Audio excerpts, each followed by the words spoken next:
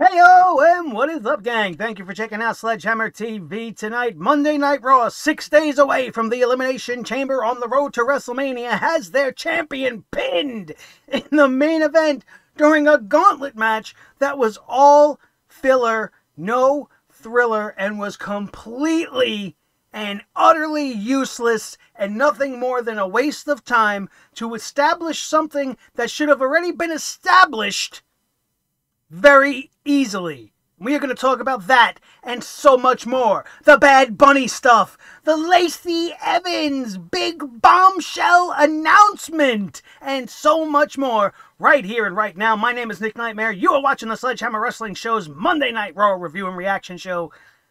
Let's do it.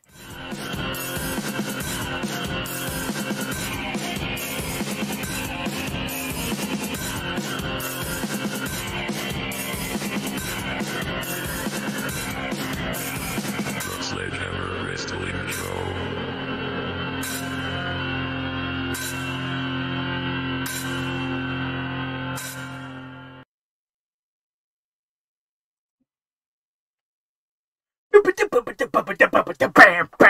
I got pregnant. I can't fight Asuka at the Elimination Chamber. Bam, bam, let's all be happy and celebrate now because she's going away. Hey, bam, bam, bam, bam, bam, bam, bam, bam. Oh, sorry, I didn't know that I hit record. I was just going off on the best thing about Monday Night Raw tonight. Lacey Evans is going away, everybody. She is not pregnant with Ric Flair's love child. She is actually pregnant with a child given to her by her real-life husband, and congratulations. I am so happy for her. I hope for the best for her and her family in the future. It was the best news of the night because of two reasons. One, she's going to have to take a long and extended vacation, quite possibly have to make the decision to possibly not even come back at all, which would be good for most wrestling fans who are not big fans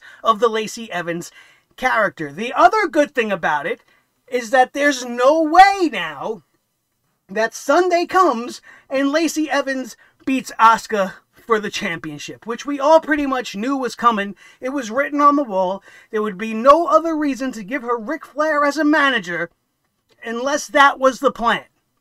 But now, what are they going to do? What are they going to do? She can't wrestle. Obviously, she's carrying a little one inside of her, so that takes precedent, and you must protect the child at all costs. So don't even fuck around. Don't even pretend. Don't play. Don't jeopardize anything. If this is 100% legit and real, as everybody is reporting it is, keep her away from the ring and get Ric Flair away from her immediately. Immediately. We're not fucking stupid. They should treat us like we're not stupid. This is not 1985. Everybody knows what's going on. People that follow Lacey Evans for whatever reason on Twitter and everything are going to all be privy to this information. We are more backstage now as fans than we have ever been. I wish they would treat us like we were intelligent fucking fans, and that we knew what was going on, and that we were hip and smart and in the know, because we are. We are. So don't treat us like jackasses. The same thing can be said with how they opened this show with a Miz TV segment that had no purpose other than for the Miz to remove himself from the Elimination Chamber match. I wish I had a song and dance for the Miz that I could do, because I'm super duper happy about that too. We talked about it last week, man. The Miz looked like a jackass for even putting himself in the Elimination Chamber, because you have the Money in the Bank briefcase. You are ruining your chances of being successful even with a Money in the Bank briefcase by putting yourself through an Elimination Chamber matchup. He didn't know whether he was going to be first, second, last, but it would have been so dumb. So dumb. And then he wants to call himself a master strategist when for the last week you looked like a complete jerk-off. Okay, so The Miz is not going to be in the Elimination Chamber. This is great. This is great. The bad thing about the Miz TV segment that started this whole shit show off was Drew McIntyre was the guest, right? And just follow me along with this for 1 second. The Miz is being the Miz, and he's getting in Drew's face, and Drew McIntyre fucking wants him. I'm fired up. I think I dropped about 6 F-bombs already, and that's not usually the case. But man, this show is so terrible. It's got my adrenaline flowing. And it's because of reasons like this. Because you got the Miz in there, and he talks shit to Drew, and then Drew's like, listen, bro, if I'm paraphrasing, obviously, but he's like, listen, if you say something, I'm about to talk. If you interrupt me, it's going to be trouble for you. And of course, the Miz being the Miz, Drew McIntyre starts to speak. For some reason, he keeps calling him Andy. Is his name Andrew? Is his full name Andrew, or are we just doing this? Or maybe the Miz just got finished watching fucking Toy Story before he showed up at the arena tonight. Andy. Guy's name is Drew. Whatever. So, long story short, let's wrap this segment up because it's not even worth this much time. Drew McIntyre headbutted the Miz. Full force. And it looked like it fucking hurt. It looked bad. It looked really bad. But then Drew McIntyre leaves the Miz. The Miz gets up and then gives this whole little diatribe as if he never even got hit. If you just got headbutted by Drew McIntyre, I'm pretty sure you wouldn't be able to tell me what's 2 and 2. If I said, what's 2 plus 2, Mr. Guy that just got your head knocked in by Drew McIntyre? 17! 17 is the answer, because you would be completely knocked out. They do things like this that make wrestling look silly. The guy just got a full-on headbutt. It was almost like going head-to-head with a bull. And you got knocked the frig out. And you get up and talk like nothing, and he gets all intense, and he starts yelling, and you should be slightly concussed. Sell the injury. Don't just rub it at the end of your promo. Oh, right. I got headbutted in the face. Let me rub my face a little bit. Come on, man. Come on. And to make matters even worse, what do they do? What do they do to fill the Miz's empty spot? Well, the Miz automatically thinks it's going to go to John Morrison. Why? He's not a former WWE champion, not in the heavyweight main title capacity anyway. He doesn't even qualify based on the parameters set for entry into the match. Enter into the scenario Kofi Kingston. Kofi Kingston, former World Heavyweight Champion, thanks to the whole Kofi Mania thing that happened 2 years ago, and his argument is just, hey, listen, Adam Pearce, you bald dumbass, I am a former WWE Champion. You just placed all these other champions in there. Why can't I just go in there? I can solve your problem right now. But then again, the Miz has to get involved, and next thing you know, they're arguing, and for some unknown, godforsaken reason, Adam Pearce decides that even though John Morrison is not on the show tonight because he's off recording a diss track to Diss Bad Bunny, which I already don't want to hear. Do not play that song on Monday Night Raw. I don't want to hear it. Okay, so now he's going to have John Morrison versus Kofi Kingston. Kofi Kingston now, the only man in the Elimination Chamber that had to gain entry via qualification. He had to have a preliminary match to prove he was worthy, despite the fact that he fits the parameters to gain entry into the match without having to wrestle. But I digress.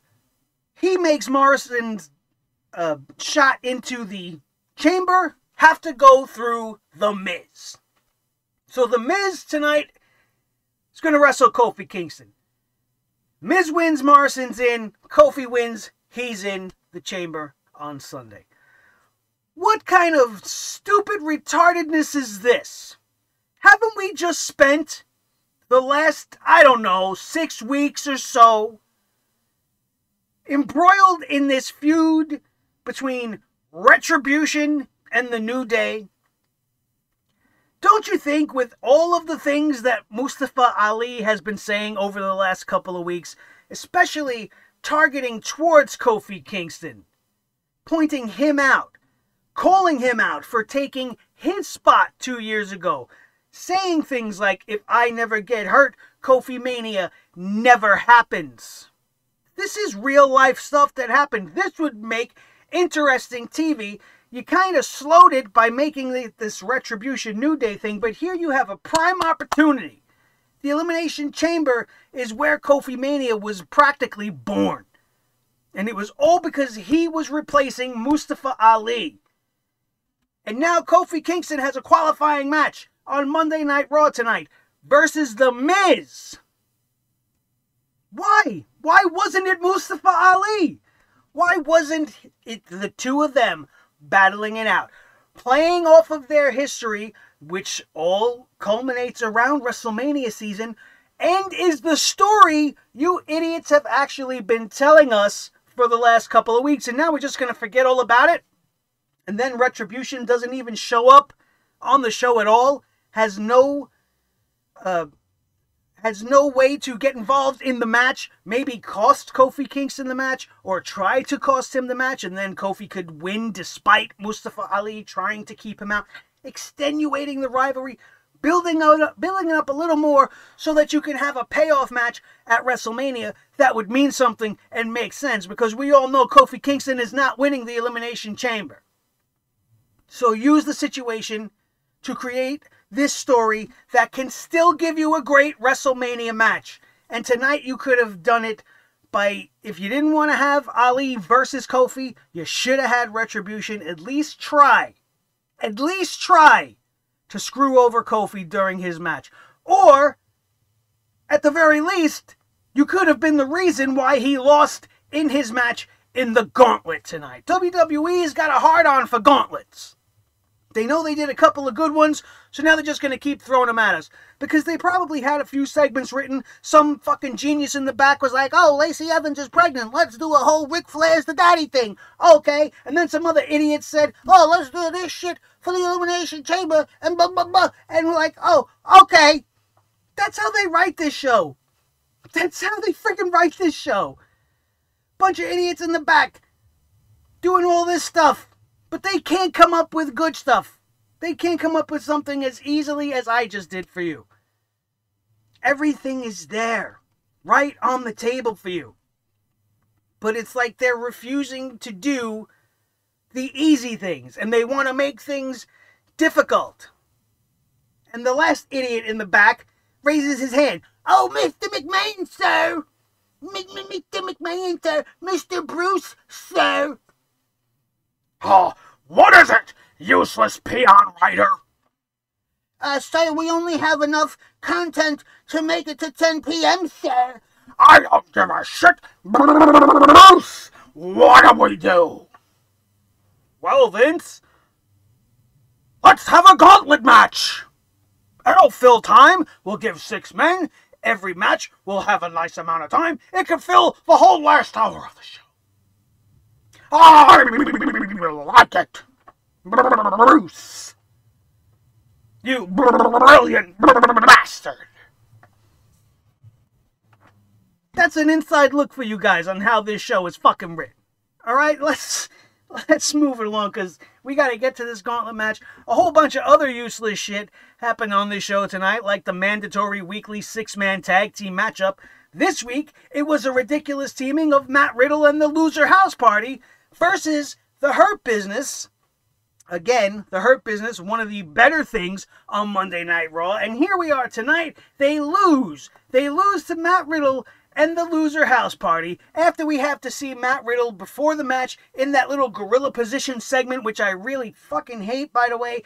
And he's talking to the Loser House Party, and because it's President's Day, he wants to talk about his favorite president. He wants to talk about Martin Van Buren, Theodore Roosevelt, and then he says Harrison Ford, because he's so stoned and he's so stupid that he doesn't realize Harrison Ford, the actor, was not actually a president in that movie where he played the president, Air Force One.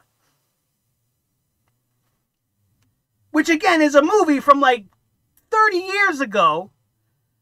So I bet a lot of people who don't know Harrison Ford's career, like a lot of the young people probably watching and don't even know Harrison Ford for being Han Solo, is like, Harrison Ford? Was that the president before Richard Nixon? What kind of corny shit is this? And then the loser house party have to tell him that who their favorite president was. And he's like, oh, well, all the presidents are great. And then they go out and have this match. Was that necessary? Do we have to keep showing segments that make Matt Riddle look like a completely half-retarded man-child? It's ridiculous. It's not funny. I mean, at least if you were writing funny comedy and Matt Riddle made me laugh, I would tell you. But this is essentially the same joke, week after week, for a guy who should not be a comedy act. This is a former MMA guy, a man that earned my respect through his efforts at NXT, because I was never really big on Matt Riddle. I thought he was overrated and overhyped, and then I seen him in NXT, and I was like, you know what? I can get on board this Riddle train. And then the Riddle train pulled into the fucking main roster and was pulled apart. The wheels were thrown over there. The little smokestack was thrown over there. The conductor was murdered. Because this is not the Matt Riddle we all know. Hell, his name's not even Matt anymore. What is the point of this show? Zero point to anything about this show.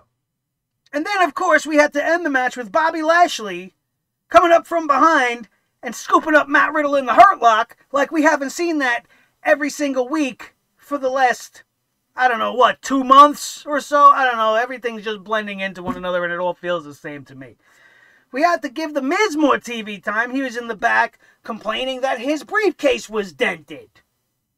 Because this is what we need to talk about during a 3-hour fucking wrestling show. He thanked Adam Pearce for the chance to be in the chamber. He wanted to give it to a young up-and-comer. He thought Morrison should take his spot. We glazed over this a little bit at the beginning. Then all of a sudden, Mandy Rose is in the back. She's talking to the Bad Bunny, who I still don't know. That doesn't mean he's not a superstar. And I will continue to say I don't have a disdain for Bad Bunny. I don't know who he is. I don't know one way or another. I have no reason to hate on him. I have no reason to like him being on this show either. For a guy, if you know who Bad Bunny is and you're enjoying this, I'm happy for you and I hope you're getting the most enjoyment out of it. I really do. I hope in your eyes it makes Damian Priest look fucking great. Because to guys like me, and to me specifically, I mean, I really should only talk for myself, but I know if you are not familiar with this guy, it's almost as if they just took some random Joe off the street. It was like, hey, you with the weird man buns on your head, come over here. You want to be on the show tonight? You ever been in New York or in LA or a big city? You've been walking down the street and you got some guy like trying to give you tickets to a comedy show. Hey, what are you doing tonight? Come take these free tickets. They're trying to fill up. That's what I feel like they did. They had a guy from WWE out on the, hey, who wants to be on Monday Night Raw tonight? We'll take this skinny, good-looking young gentleman. Look, he stands out. He's got 3 weirdly placed buns on his head. Let's put him on Monday Night. Oh, what? You're Puerto Rican? Oh, that's even better. We're going to take you and put you with the only other Puerto Rican guy on the roster because, you know, that's what they do in WWE. Everything's got to be about race and nationality, and we all have to have cliques and groups that, you know, we don't have to blend together. We all just have to keep to our own kind. This is a great idea. This is good shit, Bruce. Whew. Oh my God. Then they want to tell us he's going to be on Saturday Night Live this week. Bad Bunny's going to be on Saturday Night Live performing this week. Do you know what I'm not watching on Saturday? Saturday Night Live. Because I don't care. I don't care. This is where Kofi Kingston and Xavier Woods come out of nowhere and change everything and get in the Miz's face and end up in this match for Morrison's entry, and it's Kofi versus the Miz. I don't care. I don't care. Mustafa Ali not being involved or him not being in this match was a travesty, and I think that would have been an infinitely better idea. There is nothing in the world that you could tell me to sell me on everything they've been doing in this disgusting, poor excuse for a women's division. First of all, before I was privy to the knowledge that Lacey Evans was actually pregnant, I was quite disgusted by all of this. Not because we're being led to believe that she had sex with a 70-year-old raisin-bald Ric Flair. That doesn't bother me. He's Ric Flair. Woo! Space Mountain and all that. It's something you could believe, right?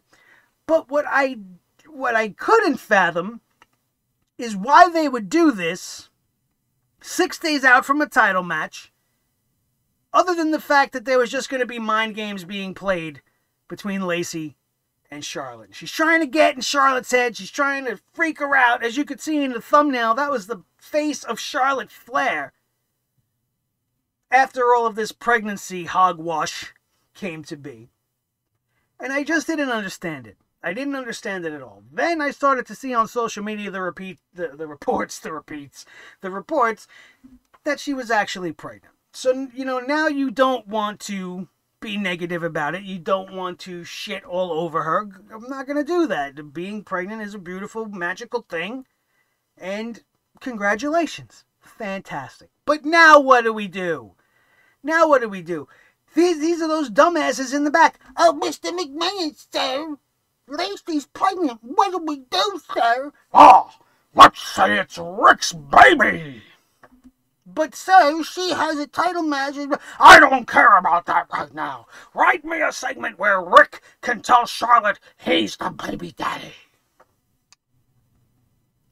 Instead of collecting your heads together, getting your guys together and coming up and formulating a plan to tell the world, A, Lacey Evans is pregnant and she's being removed from the match, and B, who's going to be replacing her come Sunday. Or are they just pulling the match all together? Is Asuka just not fighting now? Are they going to turn it into a tag match? Because God forbid we have Asuka on the TV without something to do with Charlotte. And while we're on this topic, how many times is Charlotte Flair going to take a gigantic peacock-sized dump on Asuka's title reigns? All for ridiculous stories that have nothing to do with the championship. Do you hear Charlotte talking about being the women's champion right now? Right now she's being tortured by her old man and Bam Bam Lacey Evans. And now that's all going away. So now you wrote yourself into a corner. What's he going to do now? What's he going to do now? Go and apologize to Charlotte? I'm sorry. I'm so sorry. We going to get crying Ric Flair back on Monday Night Raw again? We ain't got no time for that. And apparently, they ain't got no time for Asuka. Because they didn't care enough to tell any of us, and probably not even her, what they're going to do instead. Are they going to default give the title shot to Peyton Royce? Is that why they all of a sudden reignited this tag team tonight? Or are they going to just go straight to Asuka versus Charlotte? Because we all had the big feeling that Asuka was dropping the belt this Sunday. And now WWE's scrambling for plans and what to do. But instead of focusing on that, they want to play, All My Children. They want to do Days of Our Lives. They want to do ridiculous storylines that nobody's going to believe because we all already know the truth.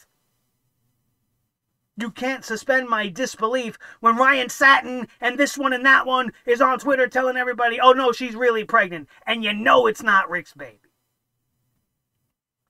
You got to treat the fans and the industry itself with just a little bit of respect. And when things happen for real that are going to send things out of whack, you just have to come out and tell us, hey, look, things went out of whack. This girl got pregnant. We have to change gears. We would be more accepting of that than we would watching Ric Flair. Woo! I'm a daddy. I'm going to be a daddy again. Let me smack myself up. Are you kidding me? There's no way they can play this out. No way. Just like the whole spider shit with Eric Rowan. You can't play this out to the end. This is what they're focusing on in the women's division. This is important. No, it is not. This is what you call garbage. Garbage. And the tag team match that followed was a complete waste of time. Complete waste of time. Raw, women's champion Asuka and Charlotte taking on Peyton and Lacey. As soon as Lacey was about to get in the ring, everything comes to an end. Charlotte Flair standing there, looking all despondent and confused because Lacey's pregnant. She never said that Rick was the father. All she said was that she was pregnant as she stood there in her clown pants and everything. But man, so I guess it was a no contest because there was no bell, there was nothing. Ric Flair's just like, call me daddy, woo! And then the music played and it was over. That's the best they got. Awful. Kofi Kingston, as we talked about also earlier, defeated The Miz. He gained entry into the Elimination Chamber matchup. A tad underwhelming. I keep seeing everybody talking about, oh, this is one of the best Miz matches ever. You know what? I don't care. I don't care. The Miz has overstayed his welcome. That character needs to go away. It's just not interesting. It's not entertaining. And it's worn out its welcome. It's the same shit every week. And now you're going to go from this to him being with Morrison, fighting Damian Priest and Bad Bunny at WrestleMania. And I couldn't care less about any of it. So we're going to move right along. They aired a replay of the My Hole incident from last week. I wish we would just get over this whole thing. I didn't need to hear all their stupid fucking puns, and I didn't need to see her stupid face do it again. I was already reminded of it when they tried to recreate it on SmackDown. I'm glad they didn't try to recreate it again, which was the only good thing that came out of the segment they had tonight. Shayna Baszler defeating Lana. I didn't even pay attention. I'm going to be honest with you. I didn't watch this match, not 1 minute of it. Because you expect me to give a shit about Lana now? Not gonna happen. I don't care how many tables you put her through. I don't care that she accidentally won last week. I don't care that she hurt Nia's butthole. I don't care. She, much like The Miz, is a remnant from another time when she was part of something that used to be cool, and now just needs to pack it up and go away. Because the Lana character is useless. She's about on the same level as a Tamina Snuka. There is no reason for you to be around. And if she beat Shayna Baszler tonight, I was going to be really pissed off. It pissed me off enough that she lost thanks to a distraction. You think Shayna Baszler needs a distraction to beat Lana? Then you're fucking burnt. And you're burnt and you shouldn't be writing a script for the WWE. Where'd you get your diploma? From Romper Room? Is it written out in crayon? Ridiculous.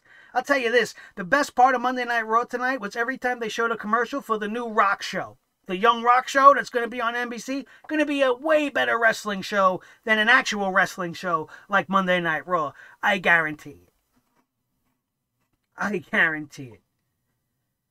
Then we get Braun Strowman. Braun Strowman shows up. He wants to know why he wasn't put in the Elimination Chamber match. And, you know, he was a former Universal Champion, but you were never a WWE Champion, all right? The whole thing is you had to be a former WWE Champion. And did he forget that he was sick? Did he forget that he had a blood problem? He had an infection in his blood, and he lost 15 pounds, and, you know, he was going through something detrimental to his physical health that we are all aware of. Once again, it's like the WWE thinks we don't follow our own social media feeds. We all know where he was. Why doesn't he know where he was? Why is he asking, why am I not in this match, when obviously you haven't been on TV in weeks because you were nearly dying somewhere? Why do you make your people look so dumb? Why do you make your fans feel so dumb?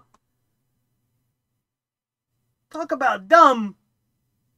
Strowman decides he's going to go to Shane McMahon. Shane McMahon, who's not on the show tonight, thank God. We're not going to see him before the Elimination Chamber. So now I'm going to expect that at the pay-per-view, Shane's going to be there and somehow Braun's going to be inserted. What, are they going to have a special 7th pod hung from the top of the chamber? Is he going to be hiding from under the ring like the Big Show? Does it make sense to any of you? Did you enjoy any of this show tonight? No, you didn't. No, you didn't. I will say this. The third hour was a decent hour because the gauntlet matches, for whatever reason, always tend up, whatever, to be very good. All right, the action is good, and that could be attributed to the amount of talent that was placed in the ring. This would only serve to be a precursor to the Elimination Chamber this week. It started off with AJ Styles and Kofi Kingston. AJ Styles would beat Kofi Kingston, which made sense. It made sense because Kofi had already fought once in this night. He had a long match with The Miz at the start of the show. He went almost over 10 minutes with AJ Styles here, where he got his leg just absolutely worked over 100%, and he ended up getting hit with the phenomenal forearm and getting the loss to AJ Styles, who would move on in the gauntlet. And next would come out the champ, Drew McIntyre. You know what I forgot to mention? The one really bad thing about this gauntlet match is not that it was just an hour filler match. It's because as the champion, as the WWE champion, you should already, by right, have the option or have the first pick over being the one to enter last. Or at the very least, you should be able to choose when you want to go in. You want to be a fighting champion? You want to go in number 1 and take everybody out? That's on you. You want to wait, let everybody beat themselves up? That's on you. It should be your championship privilege to choose your spot in this match, especially if you're defending your title in this scenario. Why did he have to decide when he was going to? Why did anybody need this? It isn't needed. Does going in 6th really give anybody an advantage? I would love to know the statistics with all the Elimination Chamber matches that we've ever had. How many people that have entered at number 6 have actually gone on to win the Elimination Chamber? That's a great question. Because they just fought over this. Is it like being number 28 in the Royal Rumble? Because being number 30 in the Royal Rumble did not produce nearly as many winners as you would think it would.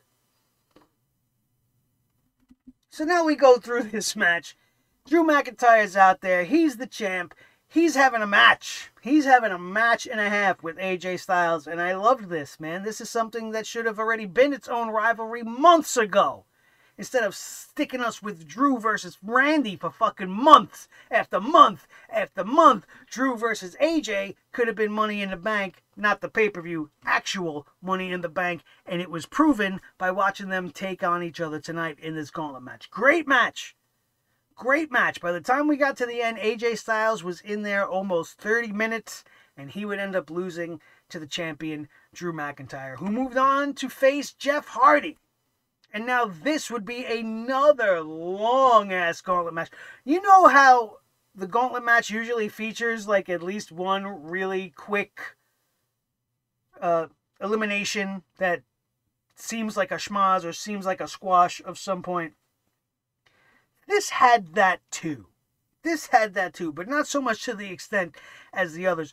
And every match that actually went on as planned, you'll understand what I mean by that in a minute, went way over 10 minutes. He fought Jeff Hardy. I felt like I was watching them fight forever. I thought Drew McIntyre was out there almost for the entirety of that final hour, which is, kudos to him. It's a real testament to how much this guy can go. Drew McIntyre has gotten the shit end of the stick as champion. He's been the champion through probably the worst period of wrestling that there will ever be, because there's no fans, there's, no involvement, no interaction, everything just feels different, and it's a shame, because I feel like if things were normal, Drew's championship run might be a lot more welcomed by a lot of people. You would be hearing the crowd reactions. You would be feeling all the emotions with him instead of just watching people on screen like watching TV at home. Like, it's unfortunate for him. He's getting a bad rap because he's been a decent champion during a terrible time period in wrestling, and the only real things wrong with his title run is the booking. And he's not in charge of the booking. I think he's been a good champion. He's done the best he could do with what he's given. And tonight he was given Randy Orton again after Jeff Hardy. Drew McIntyre took out Jeff Hardy. I didn't think he was going to make it past Jeff Hardy. But I was pulling for him to run the gauntlet now because I don't want my champions losing. If you're a longtime fan of this show, which you probably are if you're still watching me at 35 minutes, you know that's one of my biggest pet peeves ever.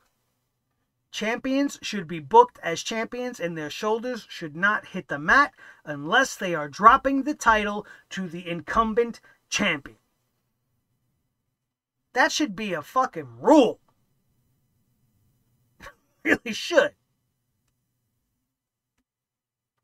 So after he takes out Jeff Hardy with a Claymore kick, he gets to Randy Orton. He's out there with Randy Orton for about a minute and a half, maybe 2 minutes, when Alexa Bliss shows up all over the place. See, Alexa Bliss earlier in the evening was sitting in the back on a pentagram and, being all creepy, the whole supernatural portion of the show.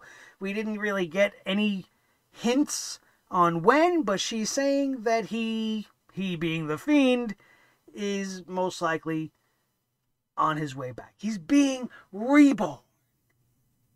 I'll believe it when I see it. This weird Randy Orton versus Alexa Bliss feud has gone way off the rails.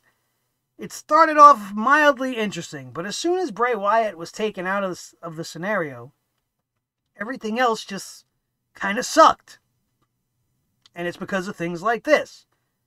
Twisted Bliss shows up on every monitor in the Thunderdome, on the Tron, on the little scoreboard thingy up overhead.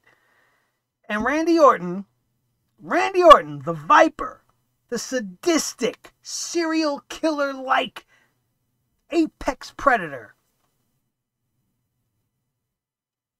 gets counted out because he's too busy staring at evil Alexa Bliss all over the Thunderdome. What? Absolutely ridiculous, which leads us to the final spot in the gauntlet match where SHeamus, Shamey McSpeakeasy, he attacked Drew McIntyre from behind before the match could get started, laying him out, giving himself a decided advantage. The ref started the match. Sheamus took control. Next thing you know, McIntyre misses a Claymore kick. Sheamus follows it up with a Bro kick and gets the pinfall win.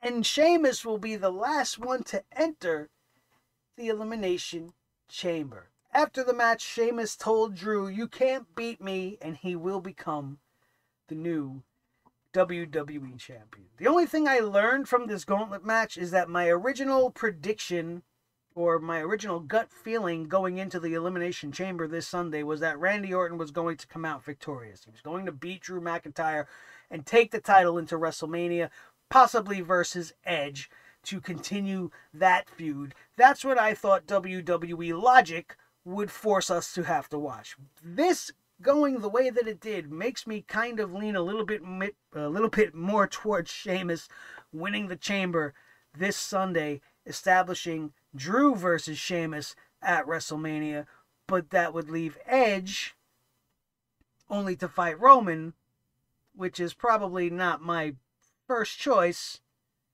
and just really screws everything up. We talked about it on the other shows, how the Elimination Chamber has been ruined by the fact that Edge didn't choose his opponent, and it is not being used properly. This is something you're probably going to hear on many other shows, because wrestling fans respect wrestling more than wrestling writers, and we know what's best for business way more than what they do. This show, especially as a go-home show for the Elimination Chamber, was an absolute nightmare. And not a good nightmare like me, one of those bad, feverish dream nightmares that you have that you want to wake up from immediately, only this you can't wake up from. Because it's there. It's there. Oh, why don't you just not watch it? Well, I'm a wrestling fan. I'm a WWE fan. And I can't help myself. It's like a drug. It's like a drug. It really is. I know it's going to be bad. I know it's bad for me. But I can't stop watching it. Because deep down inside, I hope for the turn every single week. I hope to see a glimmer of hope that says we're going to turn it around. You know what that glimmer of hope was this week? Vengeance Day. I don't watch NXT anymore. I haven't in a long time. But I wanted to see Finn Balor versus Pete Dunne. These are two of my favorites. Two of my favorites of the new crop of pro wrestlers that I have come across in the last couple of years. Needed to see this match. Very glad to see it. It felt good to enjoy watching wrestling again. It gets my blood going. I just felt great watching Vengeance Day. And then 24 hours later, I got to sit down and watch Raw and remember everything that's wrong with the state of pro wrestling right now. And it's just a goddamn nightmare. And I don't think the Elimination Chamber is going to be worth our time at all. It's doing nothing to set us up on the road to WrestleMania. It is not being used the way it should be at all. And this go-home show is proof of it. When Bad Bunny wins the 24/7 championship, you know things are bad. That's all I have to say about Monday Night Raw. This went longer than I even expected it to go. I thought I was going to hammer right through this and get done, but man, this show pissed me off. So it's going to be one of the longer episodes that we had in a while. Thank you all for sticking through it with me if you're still here, and thank you all for supporting this channel all throughout the year. Now it's time for you to do your part and help us out the best way you can, and that's by hitting that thumbs up. It really does help out the channel more than you can imagine. Share this video with each and every one of your wrestling buddies all over the wrestling world, especially if you think they'd have a good time doing what we do here, talking about pro wrestling tonight. Drop me a comment in the comment section. Let me know what you thought about tonight's shit show of a go-home show, and maybe what was your favorite part. If you could think of a favorite part, let me know what it was. If your favorite part was Bad Bunny, let me know. I'm not gonna destroy you. I'm not going to kill you. I understand. If you're a fan of the guy, you're a fan of his music, you're really excited. I'm none of those things, so I'm not excited. I don't care. And now he's the 24/7 look at me. Hey, I don't give a shit. I'm a clown avocado champion, and that's not a good look on anybody except for R-Truth. My name is Nick Nightmare. This is the team Thor the Sledgehammer, the official Sledgehammer of the Sledgehammer Wrestling Show. His tag team partner, the World Heavyweight Champion of all the microphones in all the world, and the only World Heavyweight Championship microphone in all of YouTube, Mr. Blue, the Snowball microphone. Most important member of the team, as always, each and every one of you guys. If you missed anything from our Royal Rumble review to the SmackDown hammerings and everything in between, it will be linked in the annotations up above. Thank you guys always for being here. Love you guys so much. That's going to do it. We are out of here, and we will see you Friday night for SmackDown right here on your new favorite wrestling show, the Sledgehammer Wrestling Show, only on Sledgehammer TV, right here on YouTube.com. Boom.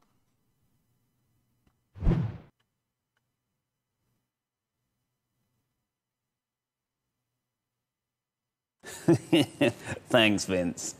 Oh.